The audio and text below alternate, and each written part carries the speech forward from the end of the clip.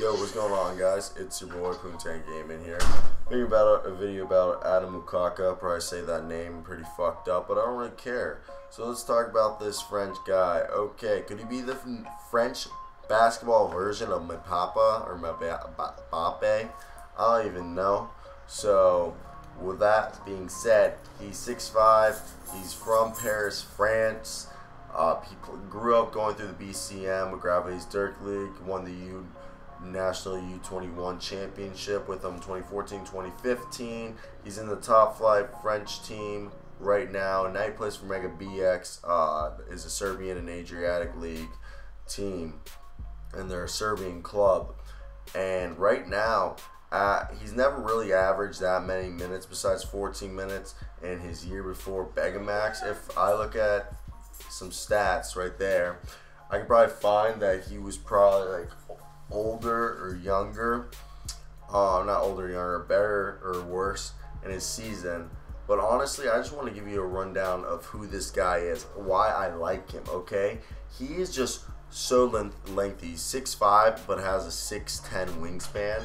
He's a strong physical profile for a combo guard. He's definitely only a 2 guard because he doesn't have a good assist ratio and he's kind of turnover prone.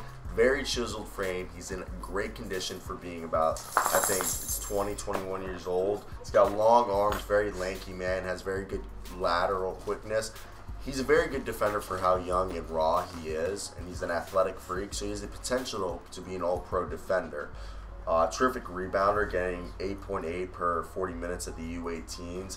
Strong first step in line, like Jimmy Butler. He just can yam it down. I think he can be one of the best 3-and-D players to come out of this draft. He's unselfish because he played in the EuroLeague.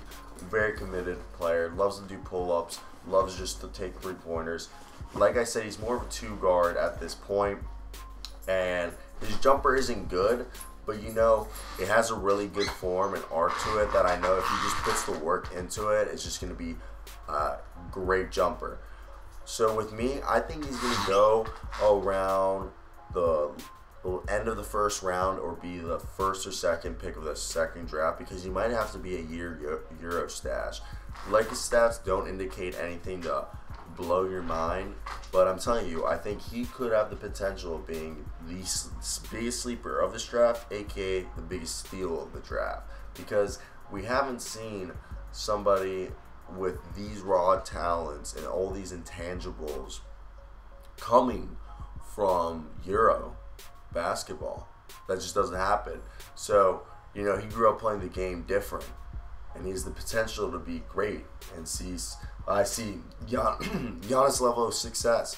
So please let me know down below what you guys think. Where do you think he's going to get drafted? Like I said, I think he's going to be at end of the first, maybe like the Spurs, or one of the first couple picks of the second round. So that's about it, guys. Hope you guys have a great day, because I know I will. Until next, guys. Peace out.